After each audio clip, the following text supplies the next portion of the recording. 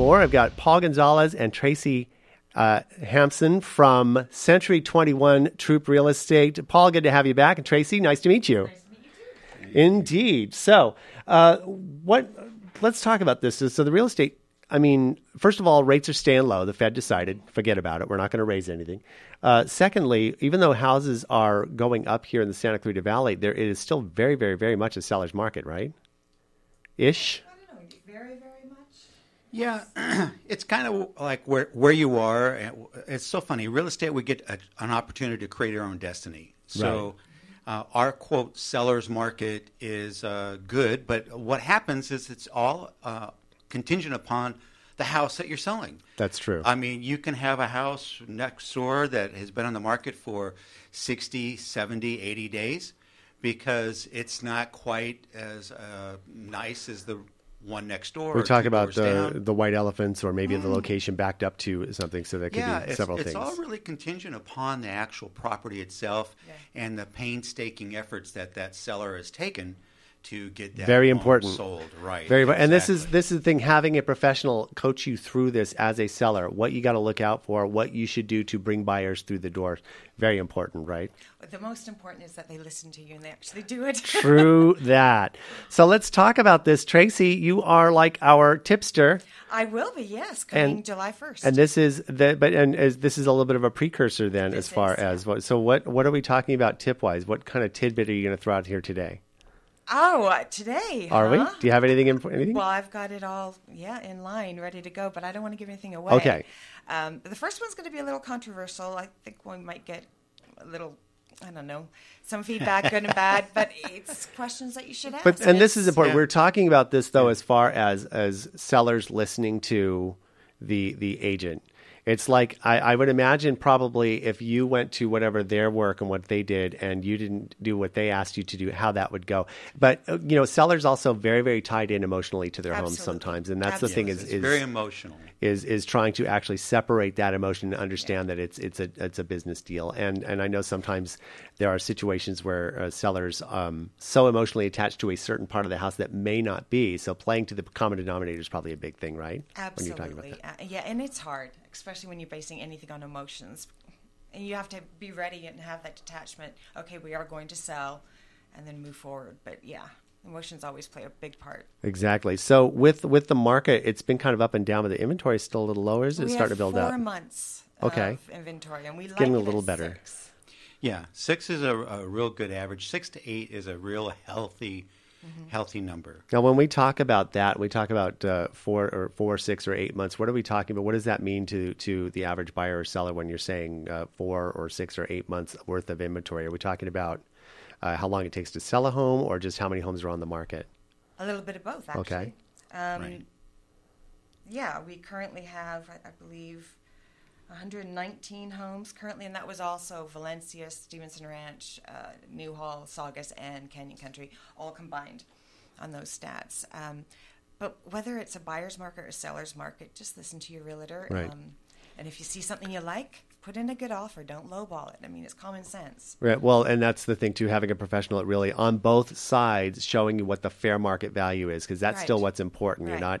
You're not negotiating for a used car. Exactly. Not that there's anything wrong with used car negotiation, but it's a completely different sense of value. You're talking about real property versus personal property. Right. You're talking about something that's going to grow in value versus something that's going to depreciate. It's a whole different ball of wax. Lose. I mean, real estate is easily the best investment. It's really been outperforming most other assets. I've got investors that are now coming out of the stock market a little bit. We're seeing a lot of cash sales.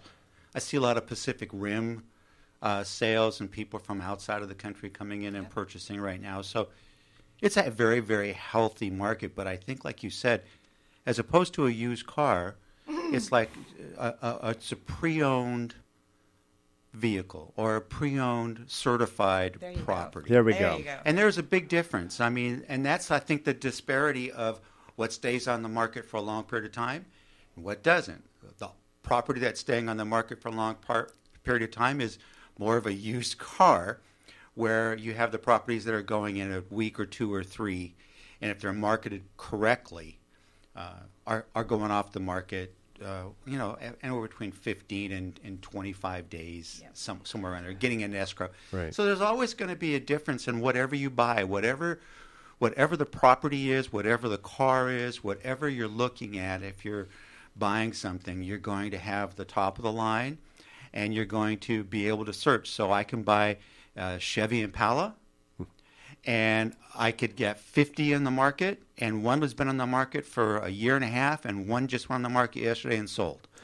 Well, and that's important to understand too. And in the growth of equity in these is kind of a different story there. The other thing too, I like to think of it as a win-win, because even if there is a little bit of a limited inventory, it's also the low interest rates are still, I mean, historically low, but below 4%, increasing. Free money. No kidding, increasing the purchasing power for buyers. So that's what's Absolutely. really important. So Yeah, when we talk about the prices, you're still talking about a monthly payment that's mostly affordable for most people who are moving out here. Right. It's been a great thing. I mean, the unease of the world economy is really doing us as being continuing to be a healthy market from a monetary point of view, from raising prices. Job rates are not what they wanted to be. We've got back in Europe, we have people removing themselves from items. So the LIBOR rate has been really not as good as it could be.